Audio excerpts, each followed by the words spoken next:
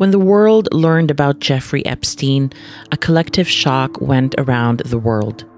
How could such a man get away with years and years of sexually abusing girls and even trafficking them to his closest and richest friends? For a very long time, he was protected by his money, influence, and his connections, until he wasn't. Although I was shocked as well, a lot of women on the internet exchanged stories about a different but related topic: the age at which they were first sexualized by men and by the rest of their communities.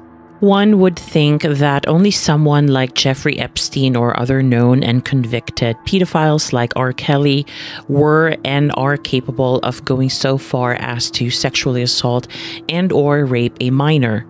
But ask any woman out there about when she was first sexualized, and you will realize pretty quickly that the only difference between your childhood and the one who fell victim to pedophiles was that you grew up with people who protected you enough despite being sexualized at an early age. What do I mean when I say being sexualized? It can mean something from very innocuous, like being called a heartbreaker or being told that the boys will be lining up to date you, to grown men on the streets catcalling you when you are merely 12, to children on TikTok being followed by grown men, or children's content being saved and shared between adult men. My first memory of being sexualized was before I became a teenager, when a male stranger commented on my shapely hips, saying that if only I were skinnier, I could for sure win in a beauty pageant. I was walking in our neighborhood in the Philippines with other girls my age when this happened. After feeling stunned by the comment, we made sure to power walk back to our individual homes and stay indoors for the rest of the afternoon. I remember that after that comment, I resorted to wearing very baggy clothes for a very long time until I felt safe again wearing form-fitting dresses or shirts. That memory is still vivid to this very day, 20 plus years later. Children are vulnerable by default, and when the adults in their lives cannot protect them from other predatory adults, or when the system is designed to protect predators and not victims, that is when we end up with harrowing stories like those from the Epstein case and the one in today's episode. This is the case of Romeo G. Jalosjos Sr.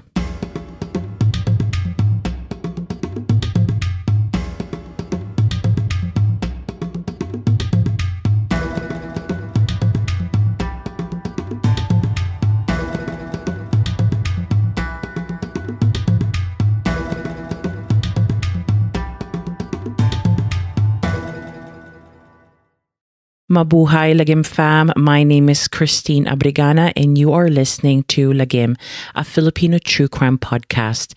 Every other Friday, I publish Filipino crime stories from both the Philippines and the diaspora. If you want to be kept updated, please follow me on all my socials and on the podcast platform you're listening to me on. Links for my social media accounts and for my Spotify and Apple Podcasts pages are in the show notes. A special trigger warning is needed for today's episode because there will be extensive and graphic mention of multiple instances of child sexual abuse. It is a bit tough, so if this is something that triggers you, please feel free to not listen to this episode or to proceed with caution. Above all, please take care of yourselves whilst listening.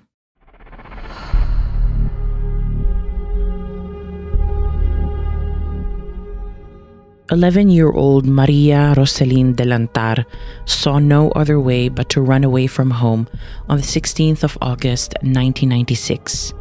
She had help from a lodger who lived with her family.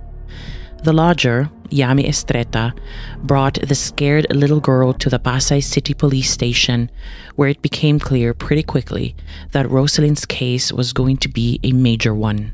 The frail girl gave a statement that implicated a major politician who was and is still a part of a big political dynasty from down south. Rosalind had accused then Zamboanga del Norte Congressman Romeo Jalosjos Sr. of multiple instances of rape and acts of lasciviousness. Things moved quickly after that. The Department of Social Welfare and Development was contacted to take over Rosalind's care, whilst the National Bureau of Investigation initiated a major investigation that ended in a filing of criminal charges against Jalosjos. What truly happened to Rosalind would not become clear until months later, when bits and pieces of the NBI's investigation were shared to the public. I can still vividly remember the breaking news segments on TV Patrol and the many pictures and videos of Jalosjos vehemently denying any accusations of a criminal nature. When the trial started in 1997, that was when the public learned how serious the matter was and how much young Rosalind had to go through in the hands of Congressman Jalosjos.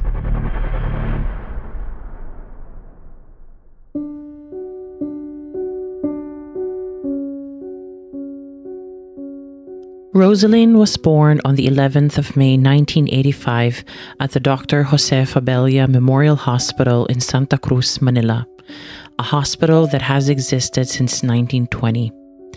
Rosalind's mom is Librada Telin, but her biological father was never in the picture. Instead, she was raised by her foster father, Simplicio Delantar, whose last name Rosalind assumed. Rosalind's mother eventually also disappeared from Rosalind's life, which left her in the care of Simplicio. Apart from the lodger I mentioned at the beginning, Rosalind was not believed to have grown up with other siblings, although she would later admit that she knew at least one brother named Sandro. Simplicio and Rosalind lived in Pasay, and court records implied that they lived a rather poor existence that may have contributed to Rosalind's fate some 11 years after her birth. Simplicio Delantar was 56 years old at that time and was known to sell longanisa and tocino in the neighborhood as his main income source. To the non-Filipinos out there, longanisa is a type of Filipino sausage, whilst tocino is a sweet and salty pork jerky with sauce. Now, of course, Simplicio also accepted lodgers into his small home, but that business may not have always been the most reliable source of income, so he needed and wanted more money to come in. His gaze, unfortunately, fell upon young Rosalind, who was only 5 years old when Simplicio first exposed her to his own sexually illicit activities. It is not clear from court documents whether this meant that Rosalind was forced to watch sexual intercourse between Simplicio and another person, but what we do know is that Rosalind was dragged along late-night runs by Simplicio himself, who at some point also started working as a pimp. From a very young age, Rosalind was introduced to the world of sex workers. Simplicio took her with him whenever he escorted a sex worker to their next client. Before I continue, I have to clarify a few things here. I hope we can all agree that the word prostitute has served its purpose and should never be used again. Sex workers the world over have requested and asked us over and over again to use the term sex workers because A, sex work is work, and B, the term is empowering. However, I think we also need to distinguish the people who are not willingly doing sex work, those who are pimped out, exploited, and forced into that line of specific work. In the court documents I have used to produce this episode, the terms prostitute and sex workers are used interchangeably to describe a minor who has been forced into that line of work. I personally call such individuals trafficked children, so I will stick with that term in this episode. So, as already indicated, Rosalind was eventually trafficked and forced into doing what sex workers do at the very young age of 9. Not much is known about what was done to Rosalind by her first client, who happened to be a Saudi national, but what we do know from court documents is that Simplicio brokered the deal and left the young girl all alone with the adult man, at least for one night. It can be safely assumed that this likely happened many times, and by the time Rosalyn reached the age of 11, when she first met Jalosjos, she would have seen and experienced horrific abuse already.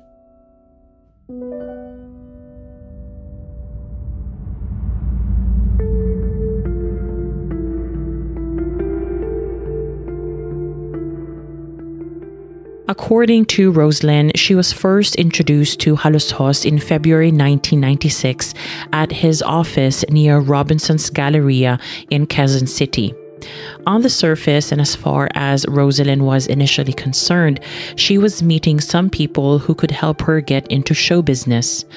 Rosalyn and Simplicio were introduced to Jalosjos by a supposed talent manager named Eduardo Suarez. In that meeting, Jalosjos asked about Rosalyn's age. Simplicio answered that she was 10 but would be turning 11 in May that same year. Jalosjos then turned to Rosalyn and asked her if she could sing. Before she could answer, Simplicio demanded that she sang something on the spot, so she did. Jalosjos then asked if she had nice legs. Without waiting for an answer, he lifted her skirt and looked at her thighs. He then asked if she was menstruating already. Simplicio answered yes. The questions were getting more and more personal and intrusive, obviously, and then Jalosjos asked if Rosalyn had breasts already. Nobody answered, but Jalosjos audaciously cupped the left side of Rosalyn's chest and then let go. After this awful inspection of Rosalyn, Jalosjos then announced that he would help Rosalyn get into showbiz, that he would help her become an actress, and that he was a producer for a noontime show called Itbulaga and a TV series named Valiente. The grown men in the room then discussed contracts for Rosalyn's future movie career. Jalosjos then said that he would also adopt the young girl who would have to live with him in his condo unit in Ritz Towers in Makati. At the end of this discussion, Jalosjos handed Rosalyn 2,000 pesos and the young girl and her foster father went home. In retrospect, of course, we can be confident in saying that what took place at that office had nothing to do with showbiz or any entertainment contract. Simplicio had simply managed to pimp out his own foster daughter to Jalosjos and most probably stated his terms and conditions for how Rosalyn would be exploited and abused. However, I did come across some interesting forums where someone pointed out that Jalosjos met up with Simplicio and Rosalyn at least 2 more times between February and June that same year, where the discussion was purely about show business. Court documents do confirm that there were at least 2 more meetings after that initial meeting in Jalosjos' office. According to court documents as well, in one meeting, Simplicio had apparently discussed that with the extra money from Jalosjos or from Rosalyn's upcoming acting career, he would like to finance Rosalyn's studies. In another meeting, a lawyer was present who supposedly prepared the contract between Simplicio and Jalosjos. After each meeting, Jalosjos handed Rosalyn some money, which Simplicio, of course, pocketed. I would argue that those meetings were still about trafficking Rosalyn to Jalosjos. No one could corroborate whether that lawyer in the second meeting was really a lawyer. Furthermore, I have not found any sources that contained even a section of this supposed entertainment contract, and I highly doubt Jalosjos was in any way connected or involved with Itbulaga or Valiente. Nevertheless, with that second meeting, Rosalyn's fate was sealed, and what followed were 2 agonizing and horrible months of unimaginable abuse.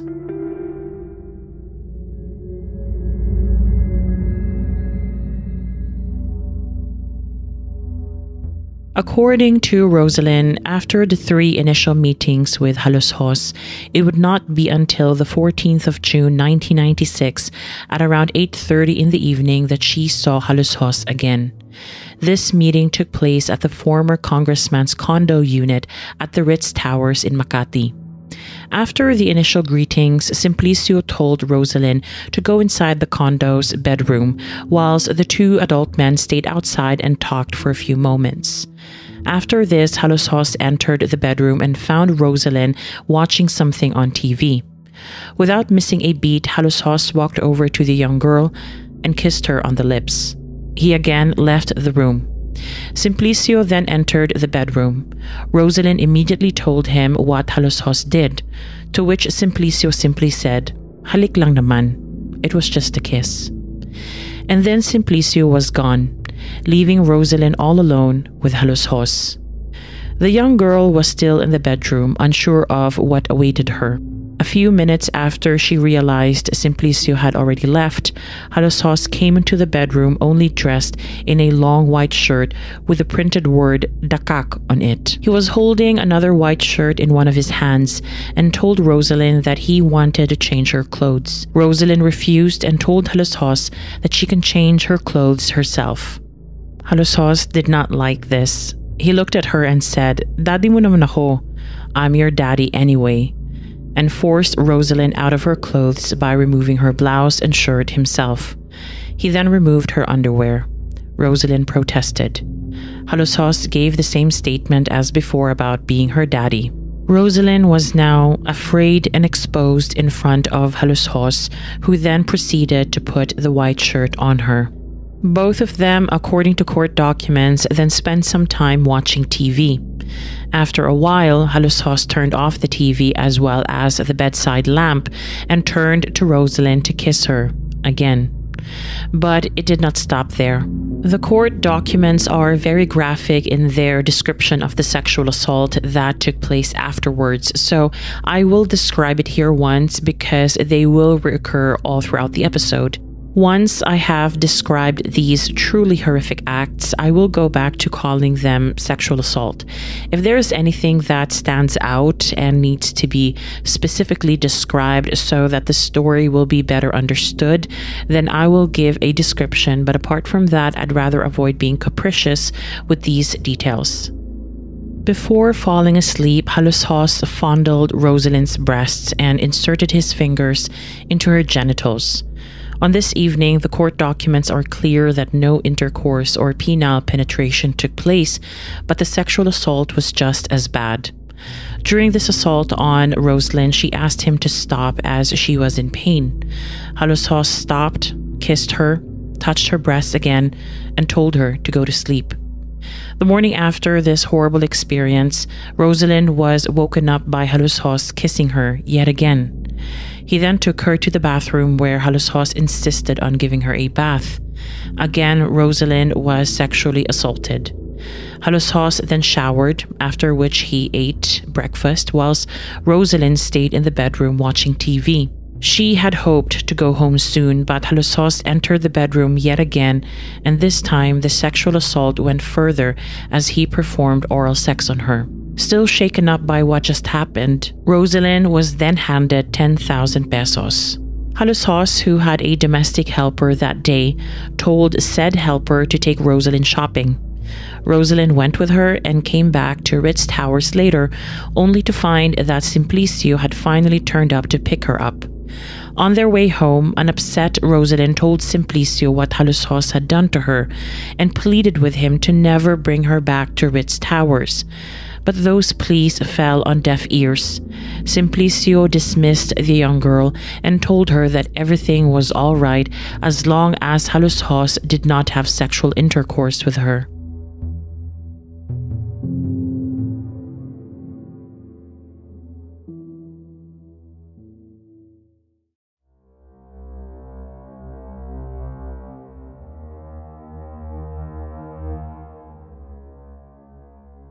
Rosalind's ordeal had just started.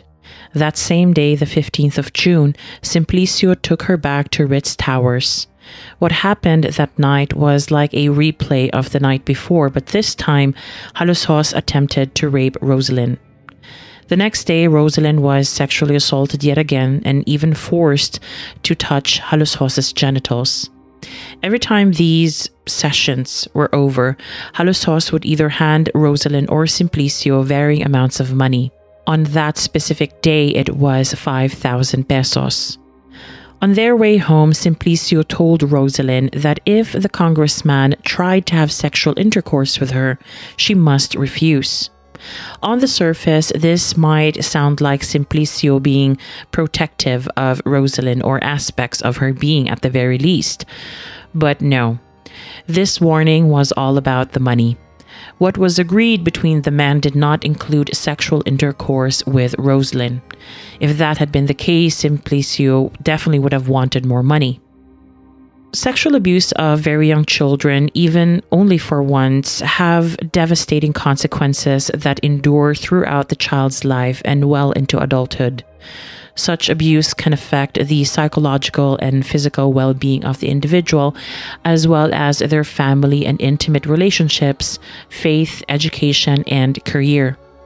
Child sexual abuse survivors and victims can also be up to 4 times more likely to become victims of sexual, physical, or emotional abuse again in their adult life.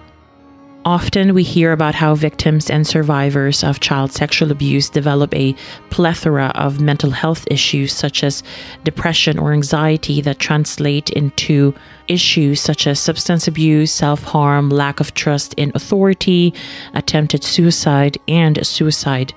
Panic attacks, low self-confidence, low mood, eating disorders, and obsessive behaviors could also manifest early or later in life. Rosalind, through the predatory adult men in her life, was put on a fast track to those debilitating issues the moment she was exposed to sex work and trafficking. We do not know the extent of what was done to Rosalind before 1996, but the events of 1996 alone with former Congressman Jalosjos were guaranteed to have shifted something within Rosalind that would forever change her life's trajectory. It was clear to Rosalind that whatever it was that was agreed with Jalosjos would not end soon. She knew that she would be heading to Ritz Towers over and over again, at least for the time being. By the 18th of June, Rosalind found herself in the presence of her abuser yet again. Jalosjos followed the same ritual as the other couple of nights, and like once before, he tried to rape Rosalind again. And this time, he succeeded. Rosalind writhed in pain. Jalosjos stopped, and the night came to an end. Afterwards, Rosalind was not brought to the Ritz Towers for almost 3 days, and I guess you can assume that she was hoping her ordeal was over. Alas, on the 21st of June at about 9 in the evening, Simplicio dragged Rosalind back to Ritz Towers yet again, where she was abused and assaulted that very night and the morning after. Rosalind was exhausted and traumatized, but she still held hope that every time she went home, that would be the last time she had to see Jalosjos. This time, the break from Jalosjos lasted a week long. When Rosalind was taken back to Ritz Towers, Jalosjos had some new ideas. This time, he took photos of Rosalind, who probably thought that if that was all that Jalosjos wanted to do that night, then she may count herself lucky. But alas, the sexual assault started not long after, and Rosalind had to endure yet another night with her abuser. The visits to Ritz Towers became slightly infrequent in July of 1996. Rosalind was taken to Ritz Towers on the 2nd of July and then again on the 20th, when Jalosjos raped her yet again. The next day, Jalosjos assaulted Rosalind, as he always did, and handed her money.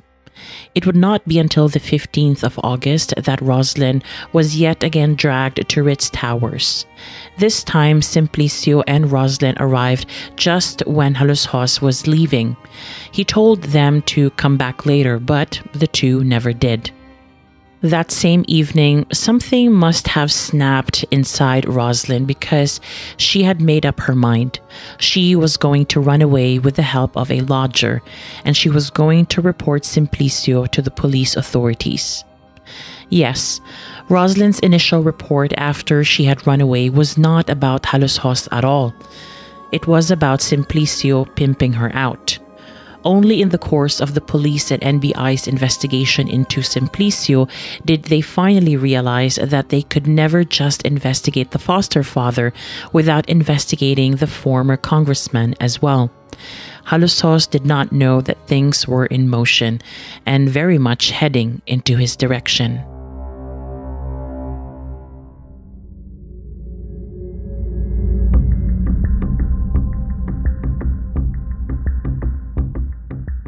Romeo G. Jalosjos Sr. was in Bagak, Bataan when the warrant for his arrest was issued and executed in January 1997. From that moment on, he was detained at the Makati City Jail until his trial in December 1997. The Makati Regional Trial Court found Jalosjos guilty of 2 counts of statutory rape and 6 counts of acts of lasciviousness. Naturally, the convicted congressman brought his case before the Supreme Court, and this was when things got rather interesting and disturbing. The Supreme Court, who handed down its decision on the 16th of November 2001, went through every pertinent evidence used during the trial and through every action taken by the trial court in Makati. We learned, for example, that Rosalyn was examined by a PNP medical officer at Camp Crame a week after she made the report to the Pasay City Police. Dr. Emmanuel Aranas testified in the trial, which was reiterated in the Supreme Court appeal as well, that Rosalyn's genitals exhibited lacerations that were in varying stages of healing. Externally, it did not seem to the medical officer that there was any physical violence involved in Rosalyn's assault. Oddly enough, though, the good doctor declared Rosalyn as a non-virgin. Now, I realize that this was 1996, 1997, and medicine and human sensibilities have evolved a bit since then. Modern medicine concedes that an examination of female reproductive organs like a pelvic exam or a vaginal exam cannot reveal with absolute certainty that a person is a virgin or has been sexually active.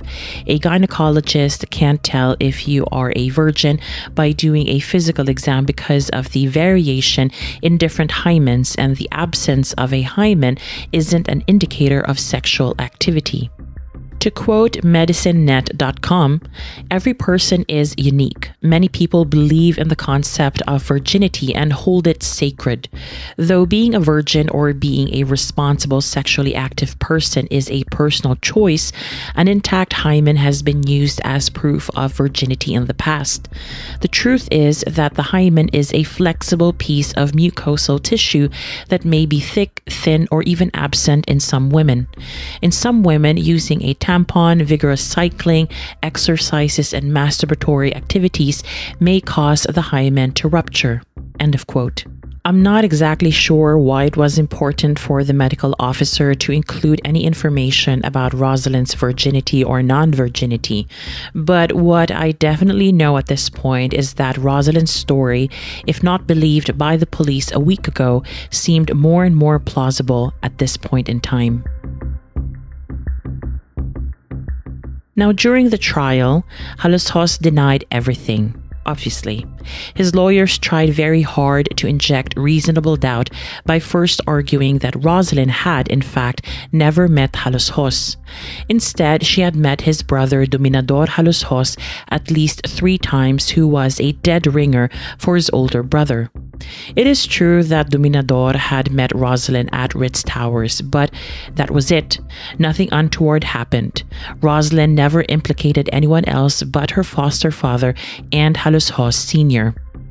Former Congressman Jalosjos did what many in his position had done before: blame some sort of major conspiracy to defame him and blackmail him. In his case, Jalosjos blamed political rivals like former Congressman Artemio Adaza and other people who were only after some money. When that spiel didn't work, Jalosjos also offered alibis as to his locations for each of the days and nights that Roslyn accused him of sexually assaulting and raping her. His alibis were similar to each other in that he was always either back in Zamboanga or elsewhere and never at Ritz Towers. He provided at least one plane ticket for at least one of these alibis and evidence that he attended a conference for another date. The trial court considered all this and still found Jalosjos guilty of 2 counts of rape and, as I said, 6 counts of acts of lasciviousness. For the rape convictions, Jalosjos was sentenced to life imprisonment to be spent at the New Bilibid prison. For the other convictions, Jalosjos was sentenced to an indeterminate prison term of at least 8 years and a maximum of 15 years. He was also ordered to indemnify or pay Roslyn money for moral damages. Jalosjos was not found guilty in 6 further counts of acts of lasciviousness because the court was not convinced that the prosecution proved their case beyond a reasonable doubt. I think because of this partial acquittal, Jalosjos felt emboldened to further appeal his case. After all, given the sentence handed down by the trial court, Jalosjos could look to the rest of his life being spent behind bars. So off to the Supreme Court he went.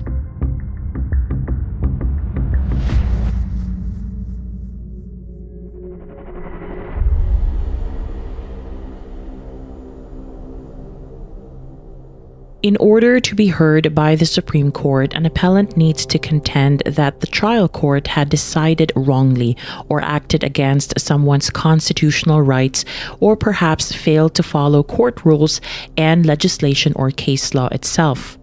In the case of Jalosjos, he raised 5 main points that essentially accused the trial court of doing everything wrong.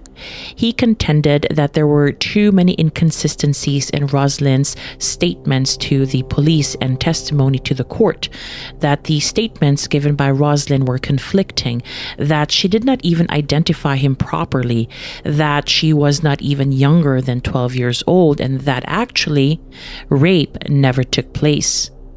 The Supreme Court addressed the contentions about Roslyn's statements, knowing that, sadly, in rape cases, a victim's credibility can become very much the thing that decides a case.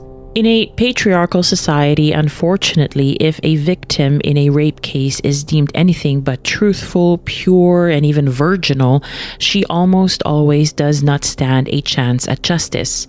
It was therefore important for Jalosjos to cast doubt on Roslyn, saying that if one part of her statement was false or inconsistent, then the totality of the evidence she had provided was false as well. A legal principle known as falsus in uno, falsus in omnibus, in English, false in part, false in everything, is what the defense lawyers raised on behalf of Jalosjos.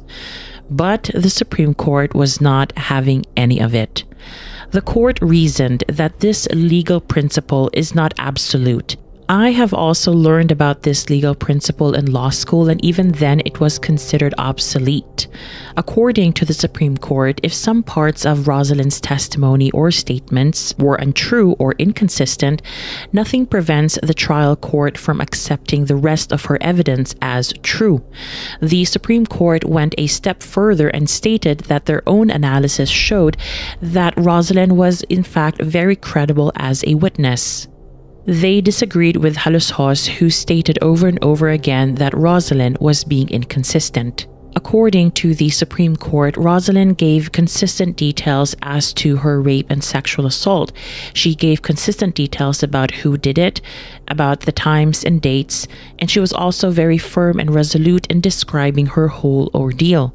She may not have had the best vocabulary because she was, after all, merely 11 at the time of her rape and 12 at the time of the trial, but she described consistently what Jalosjos did to her. In the midst of all these attempts to discredit Rosalind, there was also something truly bizarre happening with the courts. So much time was spent by the courts and parties involved in debating the term rape. There are pages and pages in the Supreme Court document of this semantical debate as to what consisted rape and whether what happened to Roslyn was in fact rape. I think the source of the problem is how the term is defined in Philippine criminal law.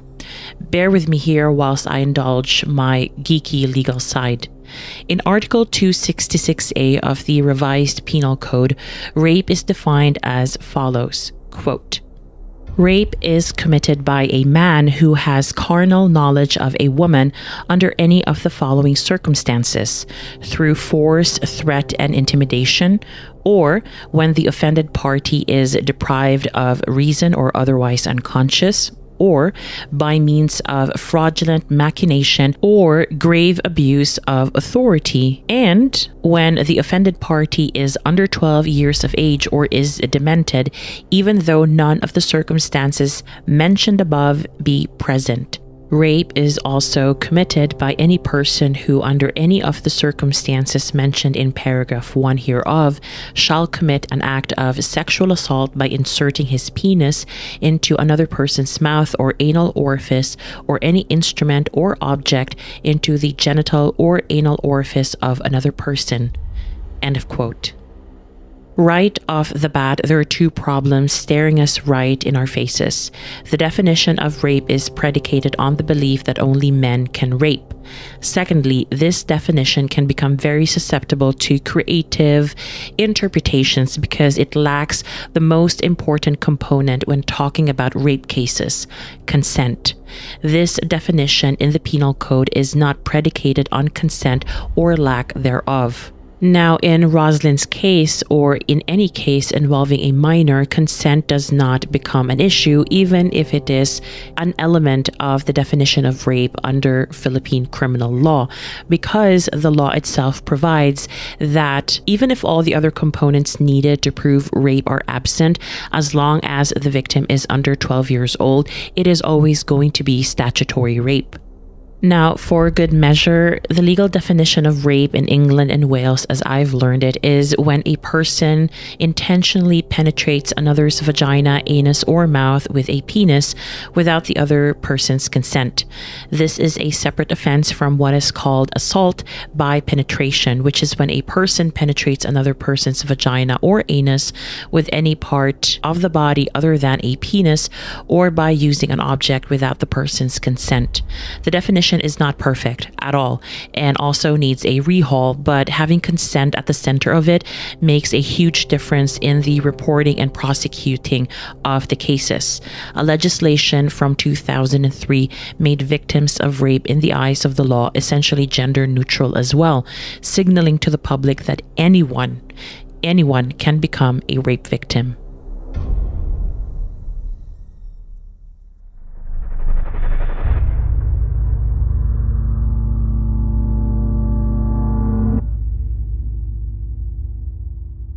Now that you have indulged me with my geeky legal tour there, let us go back to Roslyn. The main contention made by Jalosjos was that even if the court agreed that Roslyn was consistent in her testimony, that her minor mistakes were negligible, that she was in fact under 12 years old at the time of the crimes against her, what happened to her was not rape. What I found in the Supreme Court decision were excerpts of Roslyn giving testimony and being cross-examined quite extensively about what happened to her. Reading it broke my heart because studies have shown time and time again that victims who are put on the stand to testify are re-traumatized to some degree or another. It is one thing giving your main testimony, but to be cross-examined by a hostile defense lawyer is something else. In the UK, for example, adult rape victims have some degree of protection, and children are given even more protection to the point that their main testimony can be given in a recorded video. With regards to cross-examination, in the UK, children can also be cross-examined, but it has to be in a safe environment and has to be pre-recorded as well. This is all to avoid further re-traumatization. A lot of such cases are also declared closed to the public. Rosalind had none of that protection. She was put on the stand to give her testimony, and over again, she was asked to go into every minute detail of her rape because this was the biggest issue being appealed. I will read to you this one exchange between Rosalind and the prosecutor, bearing in mind that similar exchanges took place over and over again, not only with the prosecutor but also the defense lawyers. Please note that the language used during trials is English. Rosalind, during the trial of Jalosjos, needed to be assisted by a translator, so her answers here are purposefully Taglish, but her real answers during the trial were purely Tagalog. I am not sure why the Tagalog parts were not translated into English for the purpose of publishing this court document by the Supreme Court, but this is what is recorded and in the public domain. The language in this exchange is upsetting, so please be warned.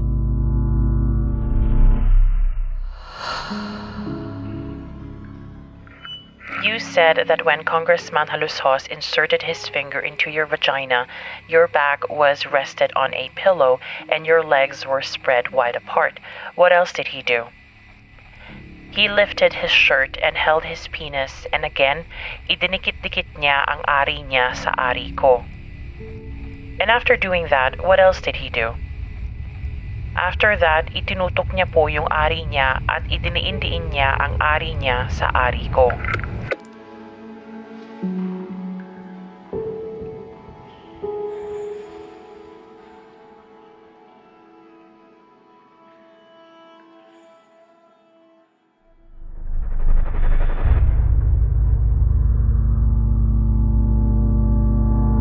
The prosecution argued here that this was rape because case law clearly suggested at that time that, quote, the mere touching of the external genitalia by the penis capable of consummating the sexual act is sufficient to constitute carnal knowledge, end of quote. The defense's whole point was to argue that because Rosalind described Jalosjos' actions as idinikit-dikit or itinutok or idiniindiin in English, to touch, to point, to press his penis against her genitalia, all this did not constitute rape. They went as far to say that Rosalind had in fact not even seen the congressman's penis. The Supreme Court disagreed with the defense and went on a very long explanation tour of the female anatomy that I will not repeat here. I have linked the Supreme Court document in the sources list on my blog, so you can choose to read it, but again, be warned, it is an awful thing to read. Again, Rosalind was asked about all the lewd details of her own rape and sexual assault, and all I could think of whilst reading it was why had the DSWD or the Department of Social Welfare and Development not done anything or realized that this was doing so much damage to this young girl. Furthermore, more than once did the Supreme Court describe Rosalind as a sex worker, and I know that I've already said something about this earlier, but it is categorically wrong to be calling trafficked children sex workers. It is not only unconscionable but also inaccurate if you really wanted to nitpick. For starters, Simplicio never gave any of the money handed over by Jalosjos to Rosalind, so that alone invalidates the sex worker title. Having said all that, the Supreme Court affirmed the trial court's decision almost 100%, and Jalosjos was remanded back to New Bilibid prison. In case you were wondering about Simplicio, he had been in prison for the duration of all the court drama with Jalosjos. His trial was less in the public eye, and as far as the few sources I read are concerned, he had been incarcerated since the 2nd of August 1997. As for Jalosjos, though, the story was far from over.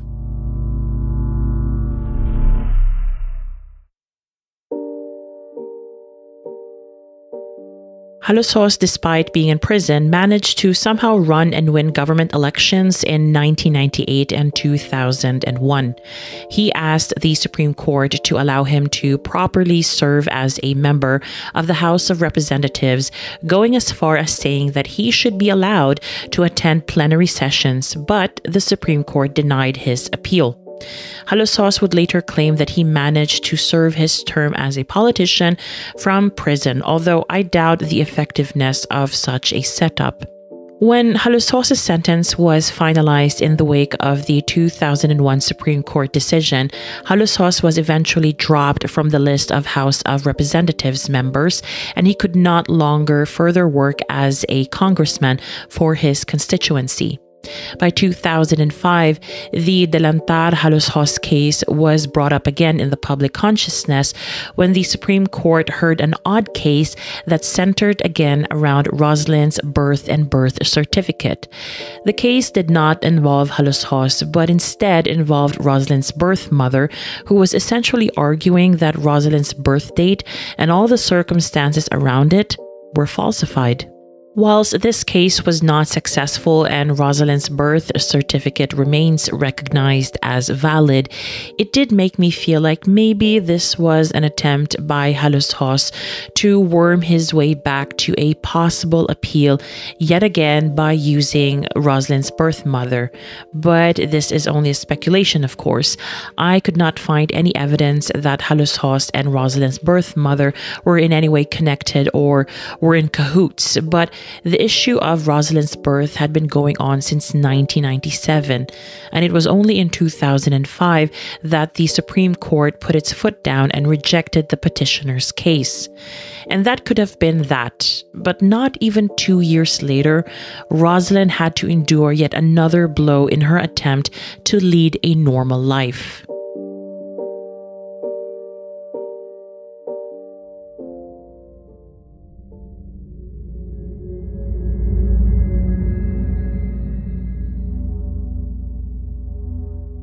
In a few past episodes, I talked about a time in 2007 when former President Gloria Macapagal-Arroyo pardoned convicts or commuted the sentences of many controversial convicts, including former President Joseph Estrada.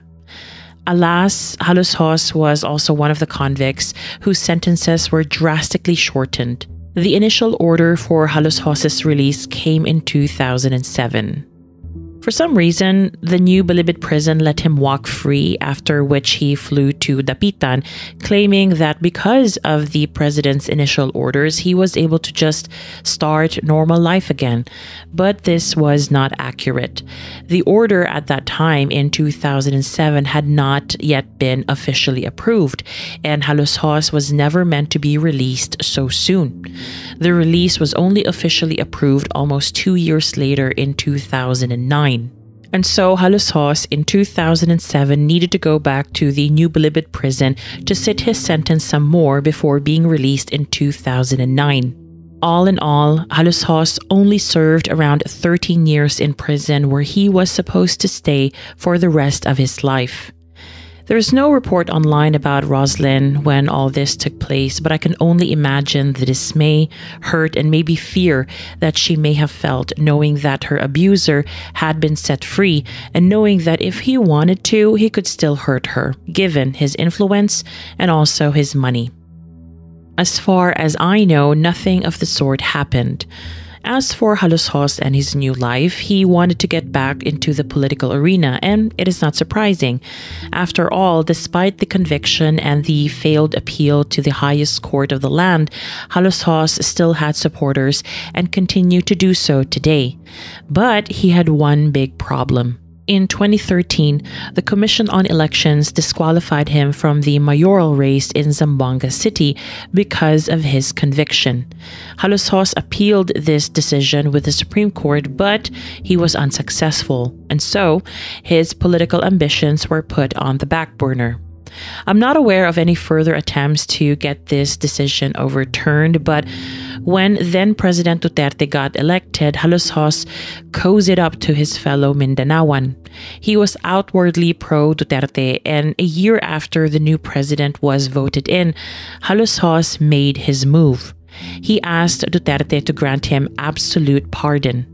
In these types of requests, the Board of Pardons and Parole take the lead in processing applications for absolute pardons that are being submitted to the DOJ. Since the DOJ is part of the executive, it made sense that Jalosjos tried to pull on Well, Duterte's heartstrings.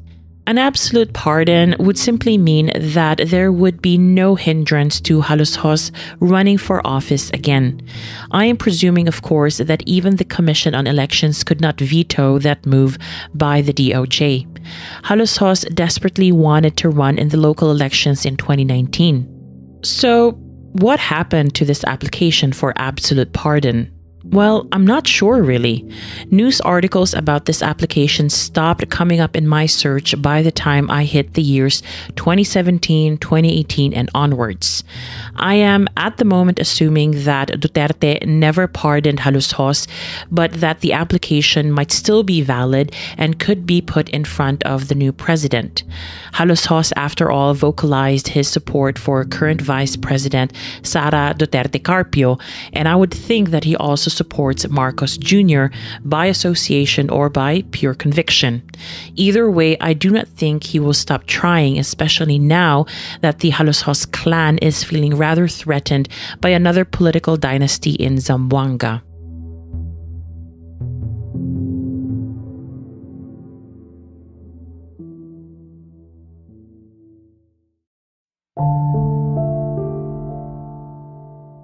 As for Roslyn, she is now 37 years old, my age, really. She is a grown woman, very different from the scared girl from almost 30 years ago.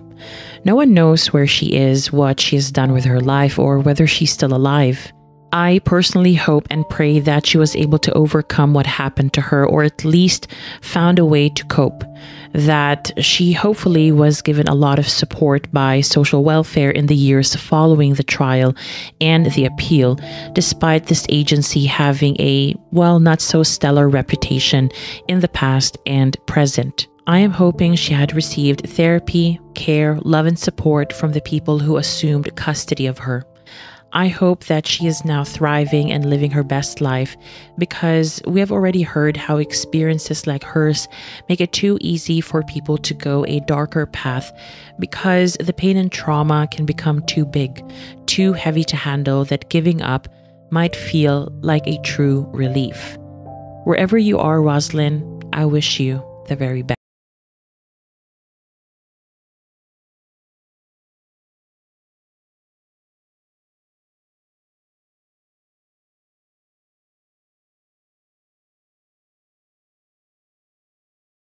LagimFam, that was another tough case to go through. I hope you found it interesting nevertheless. If you did and want to do a small part in helping children that had gone through the same experience as Rosalind, please consider checking out the charity Hope Worldwide Philippines, and also please consider donating. I have included a link to their donation site in the sources list on the blog and in the show notes below. Remember that even 1 peso or $1 helps. Thank you again for listening. If you want to support what I do, please consider joining my Patreon, where you can get ad-free and early episodes. I'm hoping to add more bonus content soon, so this is the best time to sign up. Apart from that, you can always make a one-off donation through buymecoffee.com. All the links you will need to support me are in the show notes. Thank you again, LagimFam. Maraming salamat at mabuhay.